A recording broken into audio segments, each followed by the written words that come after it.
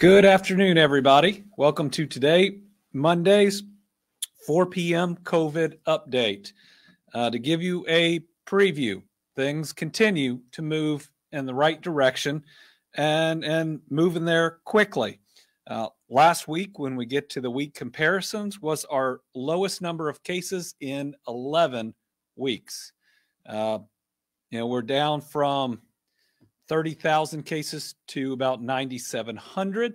But remember, that's up from about 1,200 cases in the summer when we got to our best place in a while in battling COVID. We're under 1,000 Kentuckians hospitalized now, and we hope that continues to decrease. And we are now under 6% on our positivity rate.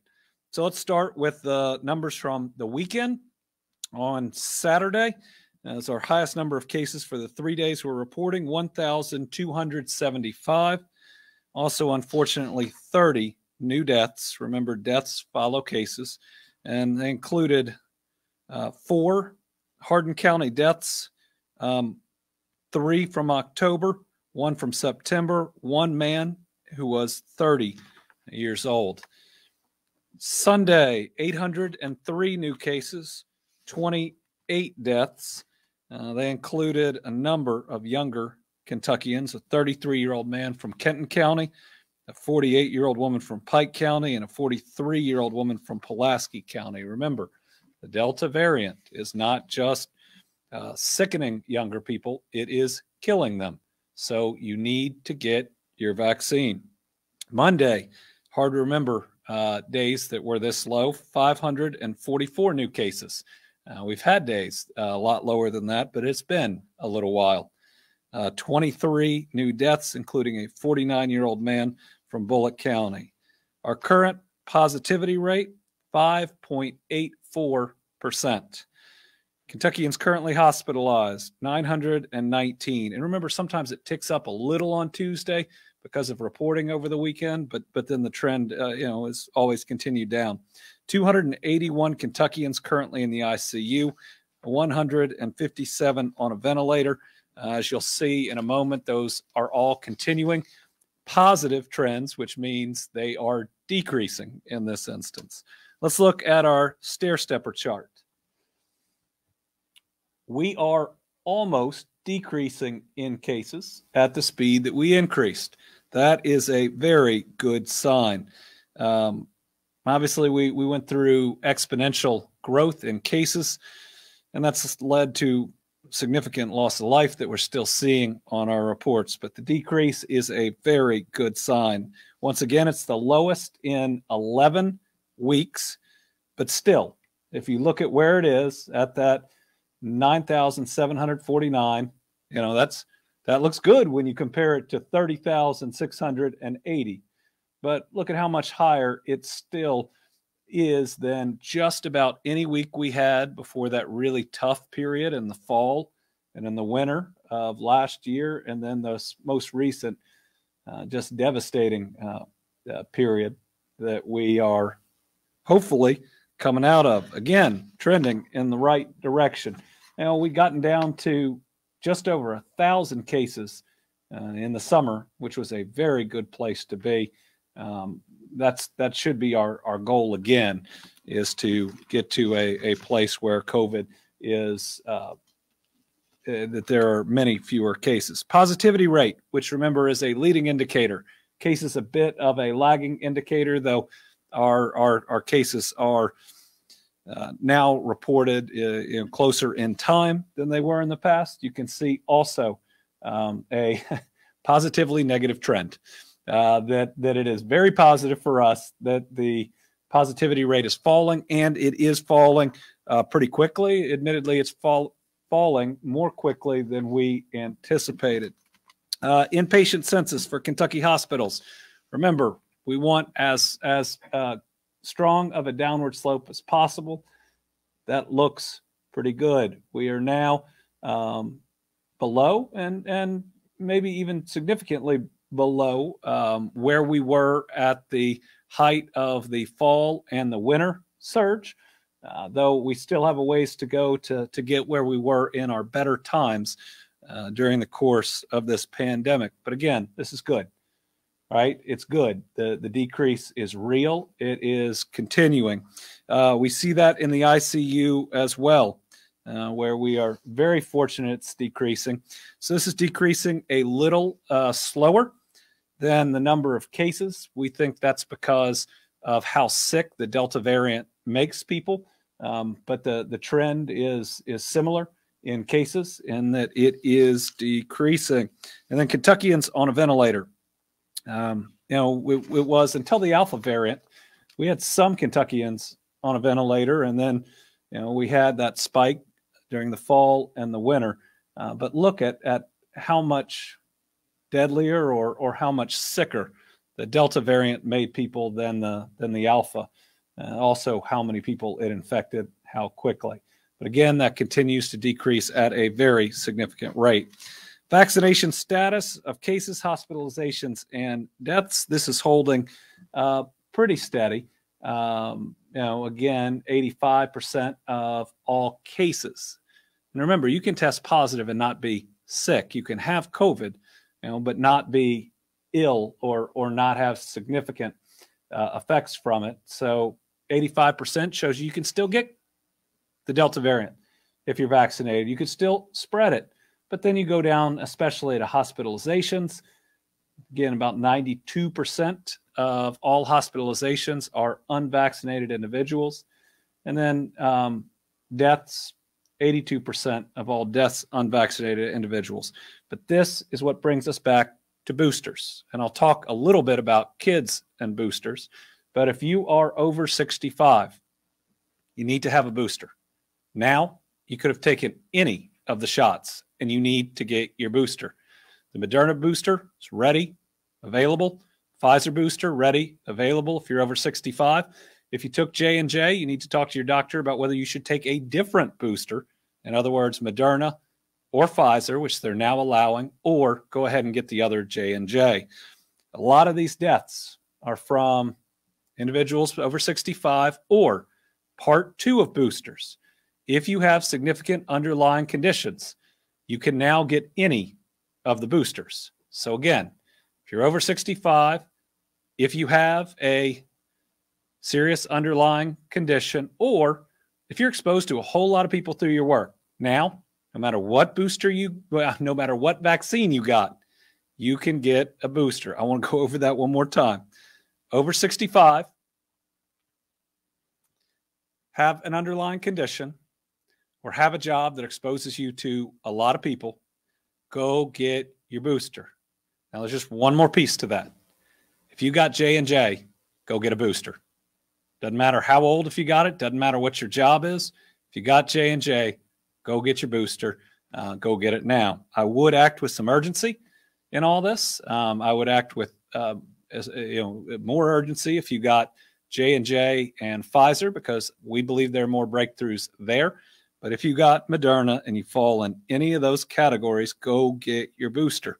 We believe that will change these death numbers, breakthroughs to the better, with much better protection.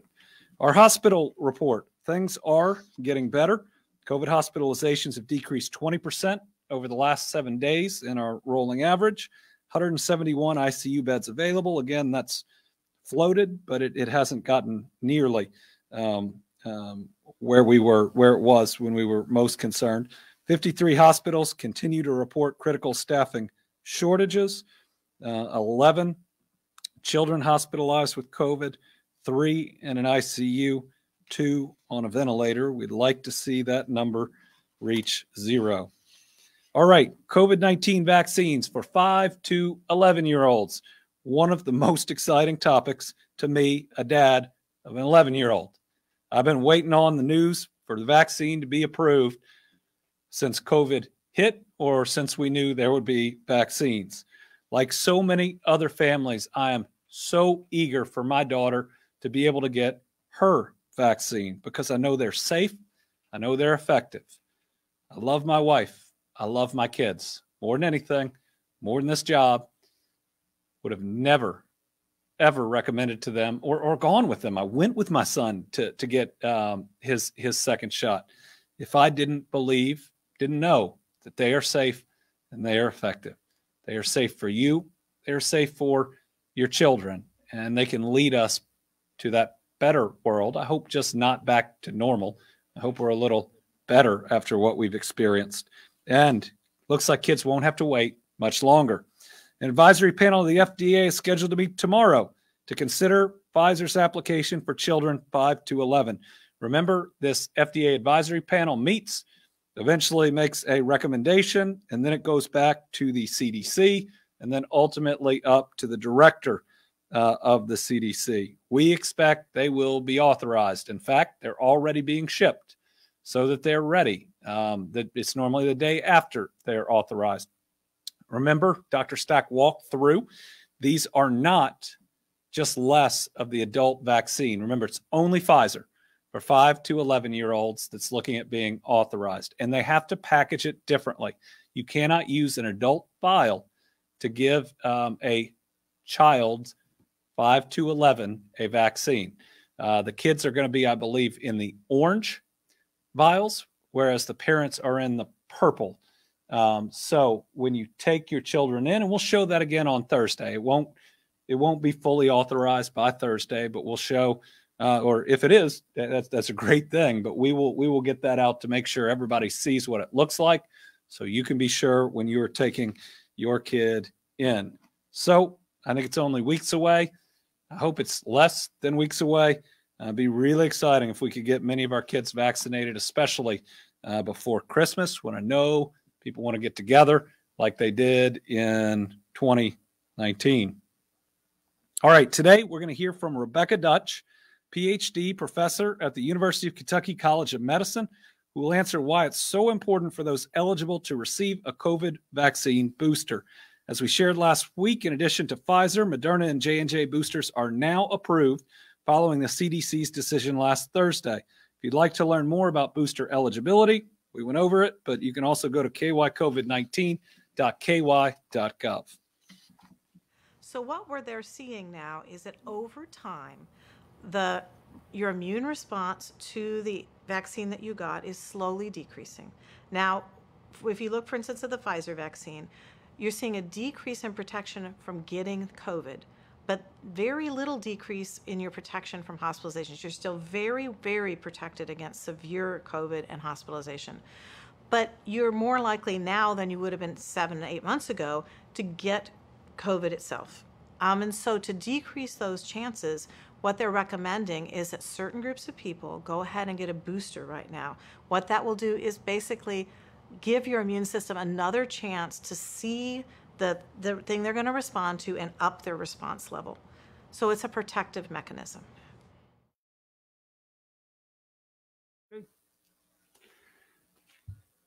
Next, we're going to hear from a number of participants from St. Stephen's Church.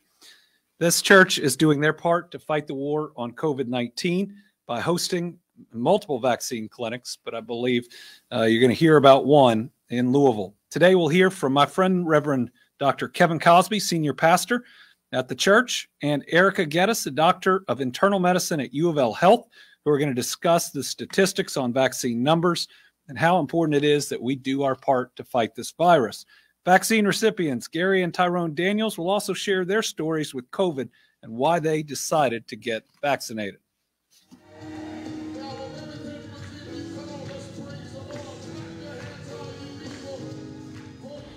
You need good health, and if we're really concerned about our people, then we're going to do what we can to help our people stay safe and healthy.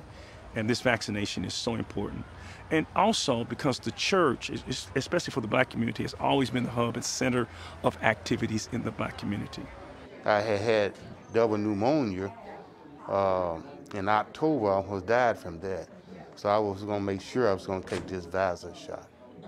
The majority of the shots that I've seen given today actually have been more of the boosters, the populations, a couple of first dose vaccinations. So that's exciting to go ahead and start that trial to say, hey, you're now on board to have your immunity there in that 90th percentile. I think it's important for people to be vaccinated so that we can get this pandemic that we're in eradicated, at least get it down to where we can handle it. The Christian faith is a thinking person's faith. Jesus said, love the Lord your God with all your heart, your soul, your mind.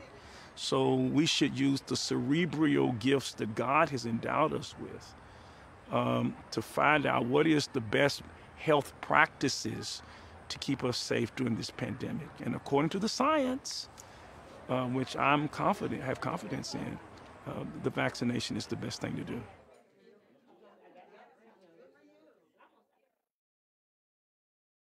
Speaking of vaccinations, over the weekend, 7,685 new vaccines. It does appear that we may be slowing a bit in pace, but that is to be expected. We're going to wait to go through the demographic breakthrough on Thursday, when we hope to have final and as accurate as we can numbers. So what we believe to be the case, and again, we'll be able to go over final numbers on Thursday, is that one of the major chains was entering data in two different ways, resulting in duplications that wasn't caught in the federal system. What we think that could mean is up to a couple 100,000 first doses being duplications in our numbers, potentially up to 5% of our overall numbers, maybe even close to 6% being duplications. Again, that's not something anybody wants to see, and we'll get the final numbers on Thursday, because we believe that there are some individuals not included at the moment too, but it's just important that we are accurate and we are transparent. We don't believe it'll change our positioning as opposed to our neighbors, but that's not what's important. What's important is how many of our people are vaccinated. This did not occur, we don't believe, while Kentucky's system was in place. But again, the information mainly just needs to be right. And we think we'll be able to make all of the adjustments based on final information we're getting from the federal government on Thursday. It appears that Kentucky is not the only state that will be making some of these adjustments. And it just means we've got to work harder. If we can get a more accurate number, we know how many more people and where still need to get vaccinated, and we will go and do the work. I also want to remind Kentuckians today that FEMA is providing financial assistance for those families hit the very hardest by COVID. We've seen a whole lot of deaths these past couple of weeks, and death is already hard enough, and the funeral expenses on top of it can be enough to hit the living, the families, even harder. So I want to remind everybody that FEMA is willing to pay some of those costs for you if you have gone through this. It's funeral expenses incurred after January 20th of 2020, so it ought to include all COVID deaths.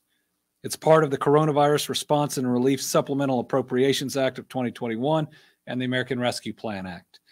Expenses that qualify for reimbursement: transportation for up to 2 people to identify the deceased individual, transfer of remains, a casket or an urn, the burial plot or cremation niche, a marker or a headstone, clergy or the other officiant services, and the arrangement of a funeral ceremony, the use of funeral home equipment or staff, cremation or internment costs, costs associated with producing multiple death certificates. So just about everything that goes on around that funeral of your loved one, you can apply to get reimbursed. And I know that might be hard, and it should be your decision if you've already gone through this, if you want to apply for those funds. But I want you to know that they're there. And if you're already struggling and you struggled more to do right by your loved one, please take advantage of this program and let the federal government lessen some of the financial burden that you face. So to be eligible, the death has to have occurred in the United States. The death certificate must indicate the death was attributed to or caused by COVID-19. That's just one of the causes that are listed. And the applicant must be a U.S. citizen. The applicant has to be a U.S. citizen, but that doesn't mean the deceased has to be a U.S. citizen. So in other words, if you're a U.S. citizen with a foreign-born parent, say, who didn't become a U.S. citizen and passed away here in the States due to COVID, you can apply. We lost more than 9,000 Kentuckians. And so far, the families of about 4,300 have registered for this assistance. So a lot of people are going through the process. Of those, 2,500 have received assistance for a total of more than $18 million.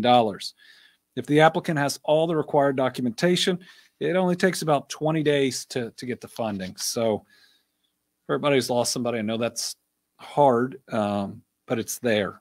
And I will say, we have some incredibly strong people out there. At SOAR, I talked to a lady that I've known a little bit for a while, who had lost her husband to COVID.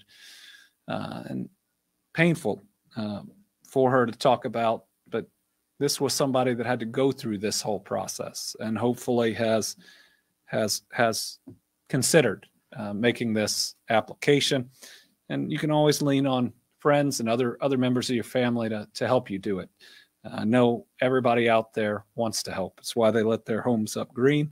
It's why they did so many things during this. So if you need to get through filling out something like that, lean on other people. They want to help. All right, as another update on things getting better. Remember when we were getting overwhelmed, we requested 5 FEMA EMS strike teams to help transfer and transport COVID-19 patients. Each team consisted of 5 ambulances, and they were assigned across the state. The teams made a noticeable impact since their arrival, easing the strain on Kentucky's hospitals. Today, we thank FEMA and those who worked on these teams because yesterday was their last day of service. They are now headed to other places that need them more at the moment. We appreciate them. They ended up helping with 2,191 transport requests. They actually transported 1,957 actual patients. They drove more than 70,915 miles with patients on board, and they represented crews from 14 different states. These are people from outside Kentucky pitching in to help us in our hour of need. Thank you to FEMA. Thank you to those individuals who left their families to come help ours for that period of time. And finally, just 2 other quick things. One, August 2021, neat statistic outside of COVID, we had the 5th highest hiring rate in the country. That meant that people are finding jobs, though I know we need them to find them faster. At 5.5% is exciting. There's a lot going on in our labor market. We are laser focused on it and on different things that we can do differently moving into the future. Workforce development is going to have to change and evolve in how we go about it. With the boomers retiring, with our level of disability, with challenges in childcare, this is a time where we have to think differently and do more. But this is a really good sign. And what we're seeing, whether it's through our announcements, whether it's through creation of new jobs, is employers appear to see Kentucky as a place where they are more likely to get the workforce hired that they need. I think that's one of the reasons that they are betting on us. Last, I was asked for an update the last time on my request to legislative leaders for members to join a working group to talk about hero pay. My plan to provide $400 million to healthcare heroes and everybody else, those in manufacturing that worked all the way through, our police, our firefighters, our grocery store workers, and so many others.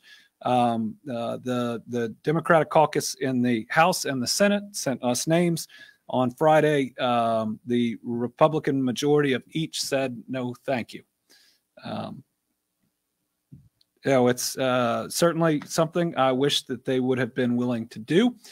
If you rewind when these same individuals were saying I did not consult them enough during COVID, my response was, we went through the normal process. We testified more than 70 times at committees, and the response was, no, we're looking for a different type of consultation. Well, here we openly said, let's form a group, let's consult, let's make those decisions together. And the letter we got said, you can go through our committee process.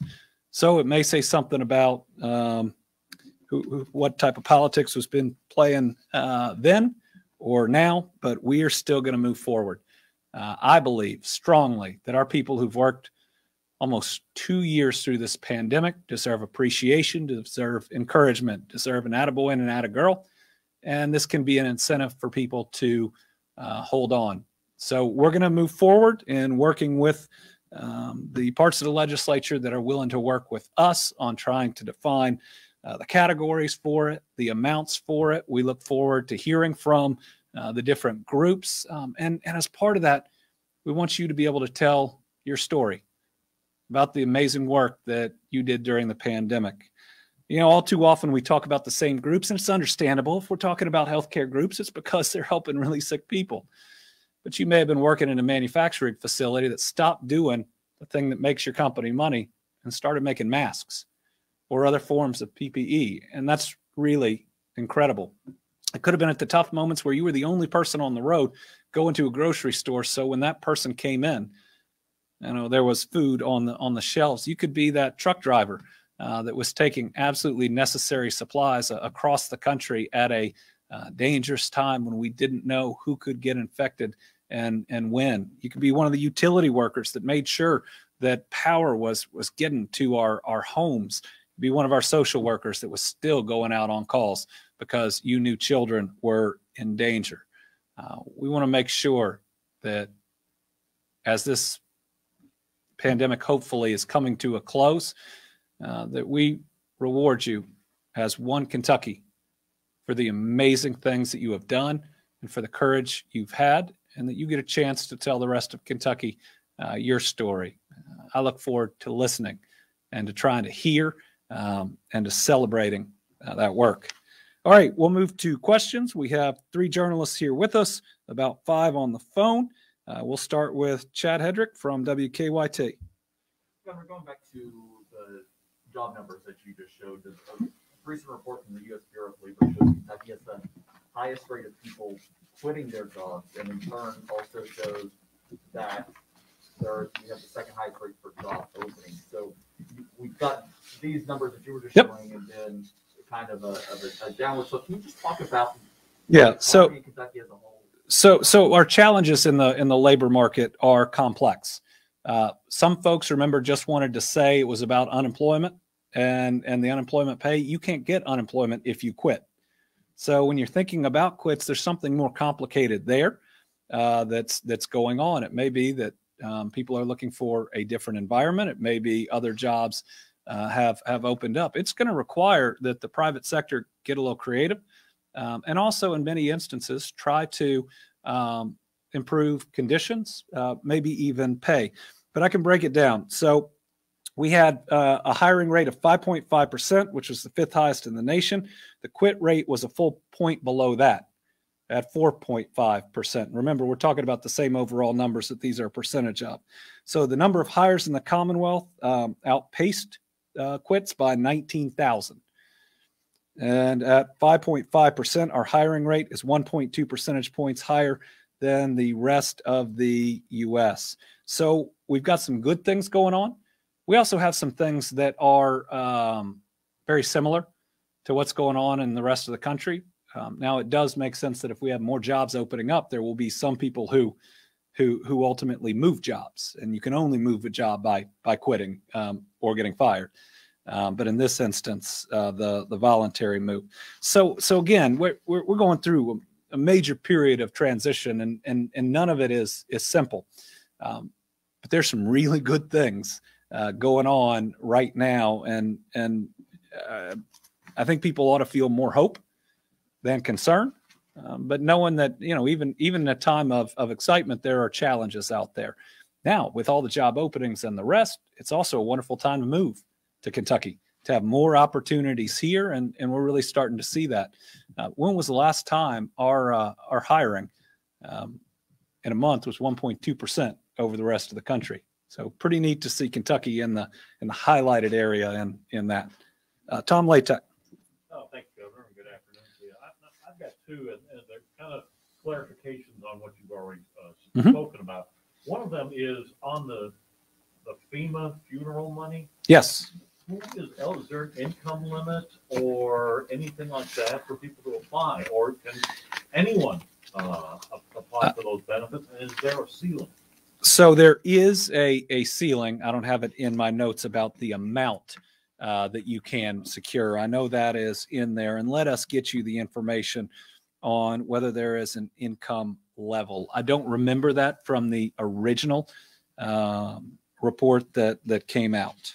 Okay. And my second question, if you would, on the vaccine numbers that you said the state has that are wrong, are you going to just toss the state numbers and then go totally with the federal numbers? So we're already totally with the federal numbers. This has occurred since we moved to the federal numbers. So this is about how reporting has come into the federal database, and then the federal database correcting itself. I mean, this is a massive undertaking. We want it to be right all the time, but it's a massive undertaking with every state tracking hundreds of millions of vaccines. Yeah, and I think we will be able to get it down to somewhere between 10 and 20,000 total vaccinations on accuracy, and be able to go through how we believe it happened. But the numbers aren't firm even as of today, but we'll give you the best we've got by Thursday. Mike Valenti. Question on the work that's underway to enhance security between the Capitol and the Annex. How do you believe this will improve safety? And I'm curious, did the insurrection on January 6th serve as a catalyst in any way? So after 9/11, if we can go all the way back, the federal agencies, FBI, I believe Secret Service too, made two major recommendations for our Capitol grounds. Number one, to put a fence around the governor's mansion. And number two, to close just the section of road, the loop, that is between the Capitol and the Annex. And what have we seen since? Even recently, we have seen people drive their cars through demonstrators, which we have lots of demonstrations, I would know, behind the Capitol. And so when you talk about protecting people's First Amendment rights, we think this does it. We think it protects their safety during that. We've seen a car bomb as close as Nashville, right, going off and impacting the grid. The ability, if that's not blocked off, for someone to even drive their car up into the Capitol or into the Annex before people can react wouldn't be very challenging for someone to do. We saw with people going past all the barriers at the governor's mansion early in COVID. One of the rationales for those recommendations right there. And certainly the January 6th insurrection, how it's come to light, how many different anti-government groups there are out there, the level of domestic terrorism, all come together. But it comes down to this for me. I'm not going to be the governor who failed to act and people got hurt. I'm not going to be the governor that fails to put up the bollards and close that section of road, even if it creates an inconvenience and that ultimately costs people their lives. I can't go back in time with other people's decision to do or not to do something. I can just look at my responsibility, and I think we're serving it. Now, we only heard from a few legislators, most, and certainly the security, I think all got it. And I think in time, because immediate change gets everybody in time, the concept of having an entire green space for any type of, it doesn't have to be a demonstration. It could be a festival here in Frankfurt. It could be so many different things. It's going to be really exciting. It's going to give a more campus feel, I think, between the Annex and the Capitol. And who knows, maybe a campus feel will improve relations at different times. We can all talk outside where it's sunny. Maybe it'll bring out our better nature. Sarah Ladd, the Courier-Journal. Yes, thank you. Could we get an update on the memorial that's planned for going up there at the Capitol to recognize those who died from COVID, please? Thank you. Yes, it's now down to, I think, 5 proposals that have been sent to the committee that we put together. Those were people that asked to be a part of it, that sent in their names and their story. They have a kind of a series of questions to look at each one and give their genuine, authentic response to. We will then take those and ultimately be able to make a final selection. The artists that submitted have been advised if they're in those last 5 or not. We've had major hospital systems primarily step up and agree to help fund it. We believe we now have the private sector funding necessary to move forward with it. I've seen the 5. Am I right, Scotty? It's 5. The 5, and all of them would be special. But I really want to hear from those that have been impacted even more so than I have by COVID.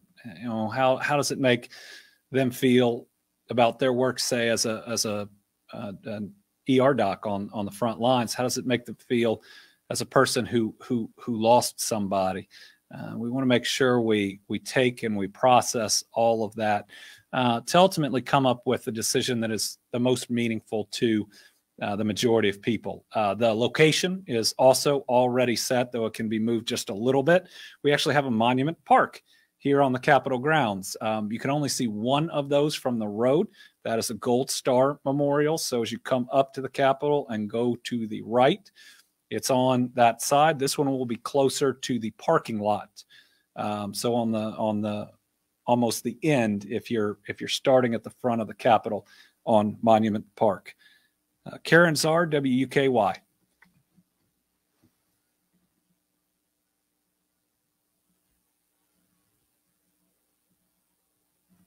Okay. We'll come back to Karen. There you are. Apologies, I'm having trouble with my feed on my end. If this has already been asked, you can go ahead and move on and I can back up the feed. But do you have an indication as to how successful and how receptive Kentuckians are being to the boosters? And do you know if we are losing any supplies because of shelf life with the Pfizer in particular? Thank you so much. So we certainly lose supplies, not necessarily because of shelf life, but the federal government gave us the go-ahead that if you've got 2 people that are ready to get vaccinated, go ahead and vaccinate them, even if that means you break the seal and certain vaccines go unused. We believe that is the primary cause of certain doses that are unused. I don't want to say they're wasted because I don't believe that's the case. It's different now than when we had people lined up out the door where you could make sure every single dose was used. Now it's so important with the Delta variant to get that vaccine in people's arms. I haven't seen the statistics on the 3rd dose yet on the booster. That's something that we can work on getting, but I think you when you back it up, you'll see in the St. Stephen video, they were talking about the majority of people that came to their clinic being booster doses, booster recipients. Anecdotally, hearing a whole lot of people getting their boosters. I do think it's people over 65 that we're having the best success with, and they're also the most vaccinated group. I think some of the professions and maybe some of the underlying conditions, though anecdotally, we think that those folks are going in. They know they need it. But certainly forward-facing professions, I think, will have more to do. Melissa Patrick, Kentucky Health News. Hi, Governor. So Kentucky has a higher rate of cases than the national average, but appears to be have a better rate around deaths, just below the national average. I was just curious if there's a reason for that, or if you can kind of expand on the reason for that possibly. Well, I think there are a number of reasons. I think that while we have had a lot of cases, that Kentuckians have worked hard to protect one another. That those who have family members that have pre-existing conditions that would make them more susceptible to this virus. And remember, our population has more of those pre-existing conditions than just about anywhere else. have worked very hard to protect their loved one and those that are suffering from those conditions. I think have worked very hard to stay safe. But I think a significant driver is our healthcare system and decisions that were made before. If you look at states to our south where the death rate is higher, they did not expand Medicaid, which means fewer people in their state have general access to healthcare, see a doctor regularly. I believe the expansion of healthcare and all the steps that we've done to provide access are absolutely critical in where we are right now. So I believe things that we did, just believing that healthcare was a basic human right, and in many instances, some things my dad did, along with how our people have responded, and I think how our governments, that's us and state government and local governments, have responded. Then the last thing I'd say is, I mean, our healthcare folks have worked so hard, and their results have been so good compared to most. We've seen throughout this that access to healthcare is now the difference between life and death, and I believe everything in the past that we did to expand healthcare has saved countless numbers of lives. Corinne Boyer, WEKU. Hi, Governor. In July, you said that hospitals had learned from the winter surge and were prepared for another. And then the Delta variant hit and hospitals became quickly overwhelmed. Now that we're moving into winter, what are hospitals expecting? And what is being done differently to prepare for a possible winter surge? Thank you. Yeah, to be fair, we're still trying to get people well, as hospitals still have too many people. But I believe that preparation period is about to begin. I think we got to be humble. None of us know what we're going to see in the winter, and this thing hadn't acted the same season to season. The Delta variant, at least in my opinion, acted different than the Alpha variant. And everybody wants to say it likes this type of weather or that type of weather. Certainly it likes people in close confined spaces, and that's certainly more possible in the winter, that we'll have more people vaccinated and even boosted in the winter. Certainly I was asked by some governors that got hit a little bit later than we did, that if you could go back in time, what would you do before the Delta variant? And we would have worked with our regional hospitals, and they did a phenomenal job. But on being able to increase the level of care, go ahead and convert spaces to ICU spaces or expand them.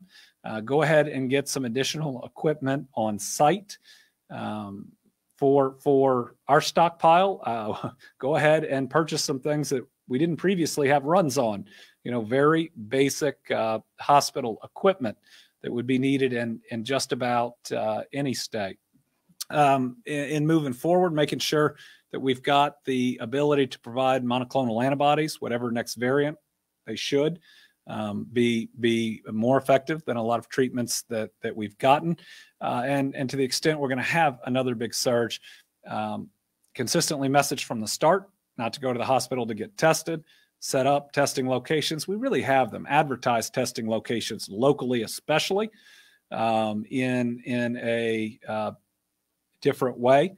And the Guard will be ready to help again. They are now trained for this and provided critical relief. I think we learned through what the Guard could do well at hospitals, how we can free people up. The nursing students provided so much additional care, and having that ready to go.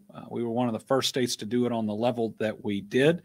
And to think that started with a conversation at a picnic, appreciating our nurses. So to distill it all down, because we're good at distilling here in Kentucky, taking every lesson we've learned. We've never been through something like the Delta variant, and never. And I think it taught us where those extra reserves are that we can pull from. Now, I think we also have to address our nursing shortage that we had before this, and that could be done in a number of ways. We got to raise the caps that the Board of Nursing puts on our schools. We can train a lot more nurses, and there are a lot of openings that are out there. They're good paying jobs. They're all over We could create 1,300 plus jobs in Eastern Kentucky right now by just graduating more nurses. I think we've got to make it easier for nurses and doctors, though we do a little bit better on doctors from other states, to be able to move here and begin practicing without a lot of hurdles. And I think we need to be more open to foreign-born nurses like we are to foreign-born doctors in different parts of our state. So I think those are all things that we can do and do a little more. I know that was a long answer, but with everything we've lived through, we certainly learned a lot about how to increase capacity. But the other thing that we will do is we'll get, and we do this regularly with the calls, all of our hospital systems and others together to talk about lessons learned and to make sure that we have the steps ready to go and ready to go more quickly, or maybe to be just a little more nimble. I think we now know in an exponential growth how quickly it can happen. All right, John Cheese, Herald Leader. Governor, thank you. On the boosters, in August, the CDC director and other top health officials outlined a plan for all adult Americans to get a booster shot because we were told the vaccines were losing some of their effectiveness over time, over 6 to 8 months. And now we're told that only some groups should get the booster, those over 65 and et cetera, should get the booster. Other Americans are being told to hold off for now. Do we know what's changed in the last 2 months? And is there any plan, as far as you know, at some point for all Americans as originally planned to get the booster? So thank you. I absolutely believe that at some point, all Americans will be authorized to get a booster. I think that we are going there. And I think that boosters are already complicated and there are multiple vaccines that are out there. And so the communication on it has been confusing and complex and difficult. And again, we're in the midst of a pandemic, making wartime decisions, trying to make the best communications we can. So that's not placing blame. It's just a third dose of a vaccine in this instance is more complicated. I think what it came down to is different groups balancing what's out there in different ways. I believe the president and his group said we got plenty of vaccine in the U.S. Eventually, everybody's going to need a booster. The Pfizer numbers show that it wanes over time and wanes for everybody. Let's get everybody boosted up and better protected. I get that. I can't wait until that's the case. And then you saw the FDA and the CDC said, wait a minute, to get to herd immunity, we need more people to get their first and their second shots. And to truly defeat this thing, we need to vaccinate people all around the world. And if you have, even if it's waned, if you have 70% or 60% protection instead of 90%, there are folks out there that worldwide at least can't get the vaccine that have 0%. So those are, those are all good people just balancing the challenges out there in different ways. My job is to protect the people of Kentucky. I want it as quickly as we can to be where everybody can get a booster. And if we need another booster in the future, to be able to get that too. My goal is everybody in Kentucky who is willing to get vaccinated, that we can keep their protection up at the highest level that they possibly can. I think that the fact that the president came out early, talking about one thing, and then this FDA and the CDC approved another. You could say that was a mistake in some way, or you could say that that's the system actually working through, and that in this instance, the president in pressuring or forcing the scientific analysis and ultimate conclusion. But then the other side of that is there's public policy considerations in it too. So not easy decisions. Fortunately or unfortunately, not ones that I get to make. Our goal is just to have it ready, and 5 to 11-year-olds is coming, and it's coming soon for those first 2 doses. All right, that's our report today. Again, things are getting much better, but the level is still higher and too high. But the good news is it's coming down fairly fast. So everybody who's willing, hang in there. We don't see a whole lot of people wearing masks right now.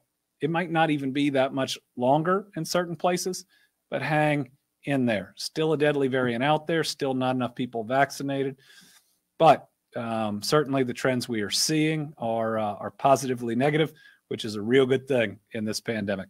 Thank y'all.